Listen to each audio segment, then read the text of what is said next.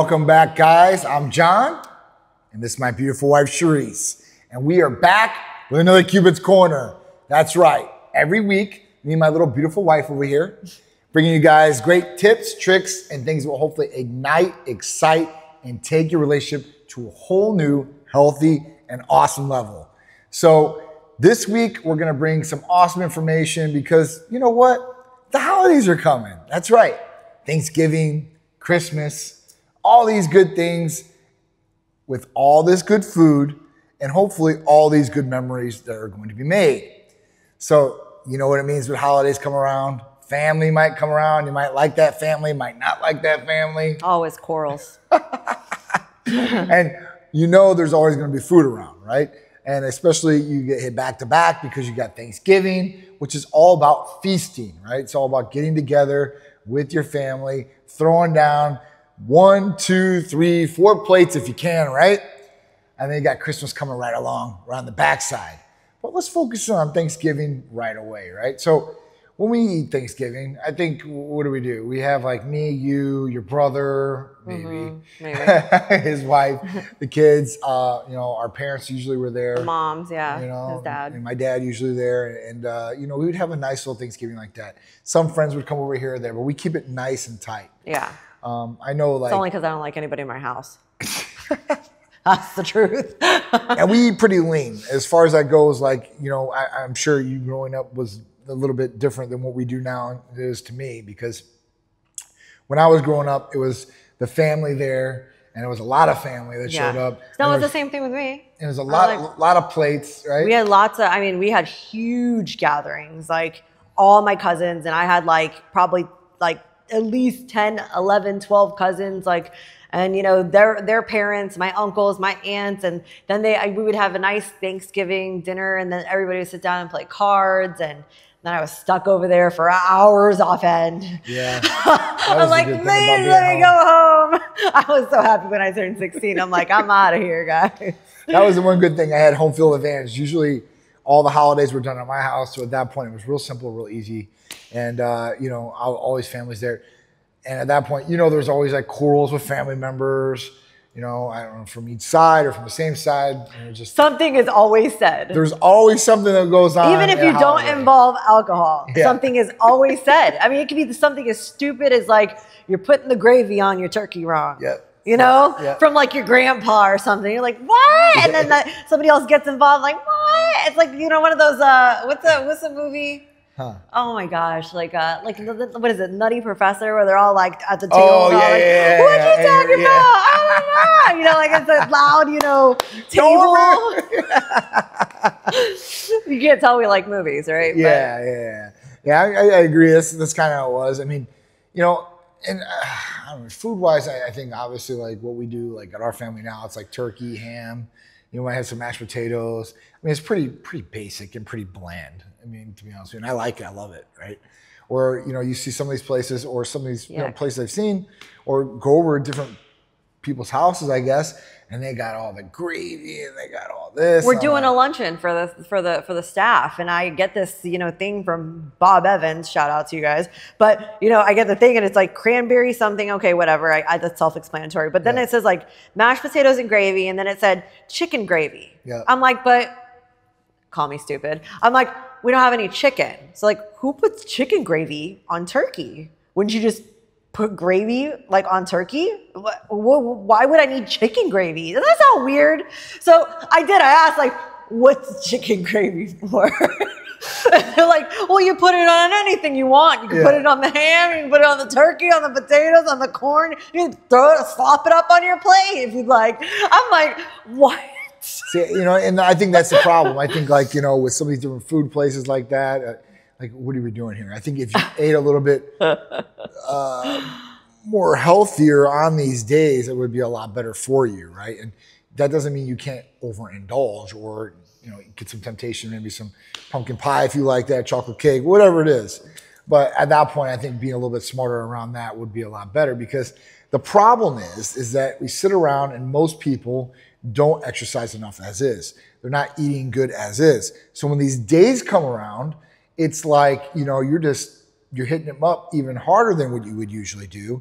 And at that point, you're going to store a lot more fat in the body. You know, the common thing and what we would usually go over would be like, hey, listen, tips and tricks to help you not gain weight or maybe even lose weight on holidays, right? And how can you do this? How can you combat the overeating? And at that point, there's a couple of things you can do to try to, you know, curb it a little bit as far as you can just stuff your face and then take, you know, whatever you need to take after the fact. One, eat smaller portions. So if you got to go to multiple places, we used to do this all the time. Oh my gosh, my grandma. 4 different or 5 different places. My mom, right? my brother, my dad. You know, you go over there and you got to eat. Because people are now eating. Oh, well, why are you eating? You're disrespecting me. Like, what's wrong? So take you gotta the food eat. and then give it to the dog underneath the table. So smaller portions at these places, so you're not over excessively eating more than you would normally would. That would be number 1. 2, you got to exercise. So maybe even fasting the day before or exercising really hard the day before, and then afterwards. That's good. That would be some way you could possibly do it. The other way is you don't have to eat a whole bunch of food when you're going to, let's say you're going to one place, drink a whole bunch of water. Water is going to make you feel a little bit fuller. At that point, you won't eat as much food. The next thing is eat dense protein. Attack the turkey, attack the ham. If you attack these proteins, it's going to fill you up a lot more than you eat mashed potatoes and whatever else you're going to eat that might be sweet or carbs, and it's going to turn to sugar right away. The turkey really does make you like want to eat just more turkey. So let's break this down. So turkey is one of the leanest proteins you can eat, right? And then it helps with sleep, right? Because it has awesome amino acids in it. So at that point, like, you know, turkey is a good thing to do. And I like to eat the white meat of it. A lot of people like to eat the dark. The dark is a little bit more unhealthier for you than the white is. The white's pretty good for you. So yeah, I stay away from that. So if you stay away from that thing, that's what I'm saying. Pick the white meat over that. You're like, oh, it's too dry. My dad would tell me all the time. Well, you know what? It's good to me, and I like it. It's a little bit more healthier, so that's what I'm going to do. I mean, I literally used to dip my turkey in melted butter. So good.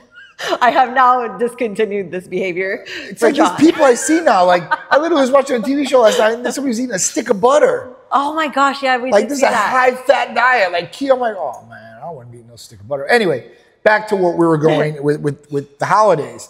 So if you do these things, you could, you know, help yourself in a couple different ways.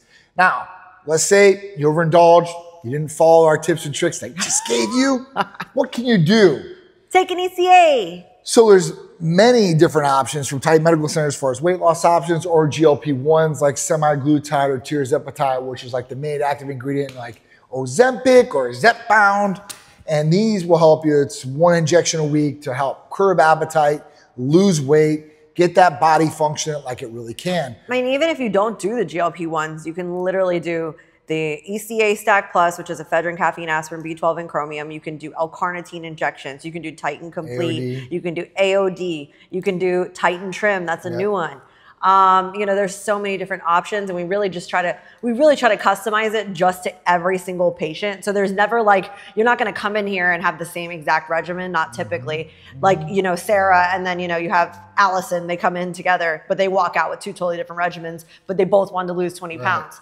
It's customized. So if you need to lose some weight and you overindulge on Thanksgiving and you're seeing this, we're here for you. You guys can call or text us here at Titan Medical Center, 727-389-3220.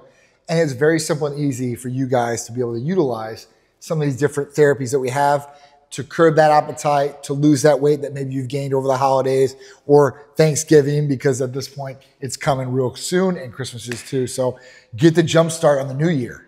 Don't be one of those people that wait for New Year's resolutions for me to lose weight. Get the jump start, lose a lot of weight, and then go in the gym. You're like, oh, look at me, you're looking better. Before we sign off, though, we gotta touch base just real quick. We gotta touch base on being thankful. Like this is that window.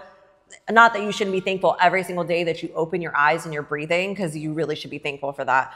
But to be thankful for everything that's been given to you for this year. Like that's the moment. Like, you know, you're there with your family, you say a prayer around the table. Maybe you don't, we do. You know, it's a moment for you to understand like, okay, this is awesome. I'm blessed. My family's blessed. We have our health, we have our strength. You know, these are important things that you need to remember on Thanksgiving, because Thanksgiving is about, you know, being grateful. Being thankful. So thankful for everything you have. God bless. I hope you guys have an awesome Thanksgiving. we're going to have one too. Don't overindulge, but if you do, Titan Medical Center's got your back. Everything. Don't worry. And catch us every Worry Sunday. about it the next day. 11 a.m. ABC. DVR us if you don't catch it live, or you can catch it on our social media channels. The whole episode is going to be on YouTube. So check out Titan Medical Center there. Check out all the other cool content. Me and my beautiful wife here, we're out. Got to go back to work. We love you guys. Thank you so much. See ya.